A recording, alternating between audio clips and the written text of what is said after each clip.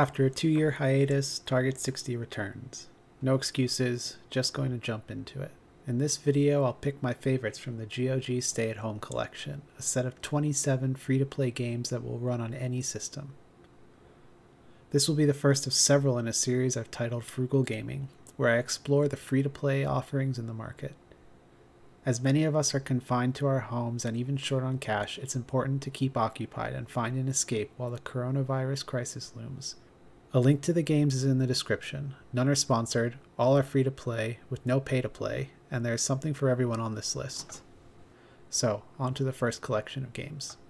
I split the GOG collection into 4 categories: adventure, role-playing, shooters, and strategy.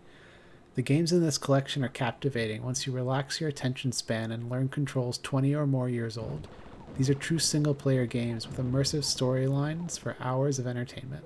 The stories and dialogues are from another time, Ancient Chinese secret. and many would be considered controversial were they published today. I like sword. That's a personal weapon.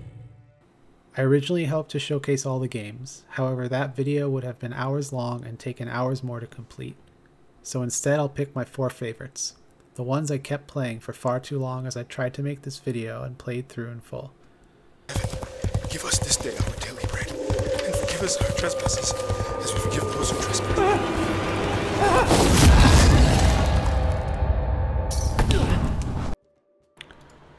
In no particular order, the first game on my list is Tales of Werewolves. Set in 19th century Canada, you play one of 2 brothers protecting their sister from a lecherous priest, the devil, and their werewolf horde.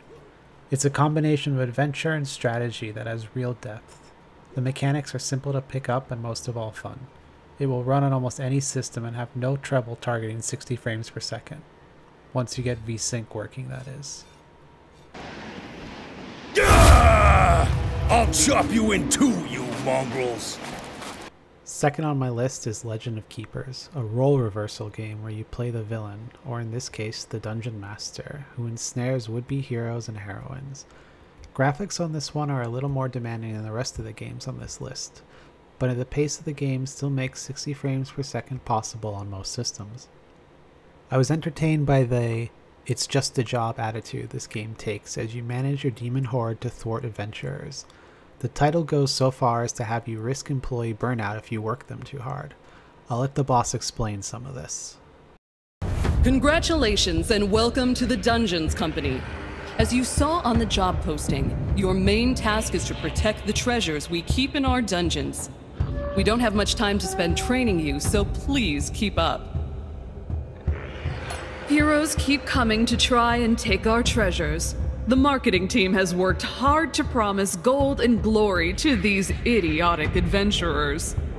Idiotic adventurers or not, it does take some thought to plan out your defenses and prepare for the incoming heroes, whether that is setting traps, positioning your troops, or casting spells. The game has the classic array of elemental and magical abilities for you to consider while you play, such as fire, ice, or air strengths and weaknesses. While the game lacks a story arc, it makes up for it in its novel twist on roles in a dungeon strategy game. Alder's Blood Prologue is a true turn-based strategy game, and one that will run on any system today. You could call this a demo of sorts, as the story is rather short and it takes place as a prologue to its namesake release. Regardless, for an hour of free entertainment, it's worth spending the time. One plays as a common villager named Charles, and you do your best to survive in a cruel world. Unlike Tale of Werewolves, where the character arc gives you a sense of hope against the darkness, Alder's Blood Prologue does not, and may not be the best choice if you are looking for a pick-me-up during these times. The fourth and perhaps overall favorite is Flight of the Amazon Queen, a title 25 years old. The ridiculous intro had me hooked.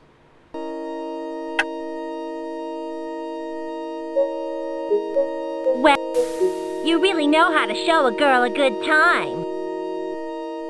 It was just dinner and a movie. How was I to know that he'd get upset? Big Hugh's got a thing about guys dating his girl. There's not much we can do now, Joe. Well, Rita, how about one for the road? Did you hear that? Hear what? Sparky? You know him? Don't just stand there, guys. We gotta get out of here before Big U catches on. Too late. I'm one step ahead of you. Gentlemen, kill them! Hey, watch where you put those hands, Buster. Get them, and I want them dead. This time. That was close. It's so ridiculous, and of all the things, how did they tilt the bathtub like that to climb up to the ceiling? This is a turn-based point-and-click adventure game that has you thwarting world domination in the Amazon jungle. It's not a challenging game, but it is fun to play through and filled with sassy humor that is sure to lighten the mood while you're respecting the quarantine. It's locked. My one chance to meet the most beautiful actress in all the world has just been shot down in flames. I hope you enjoyed this video.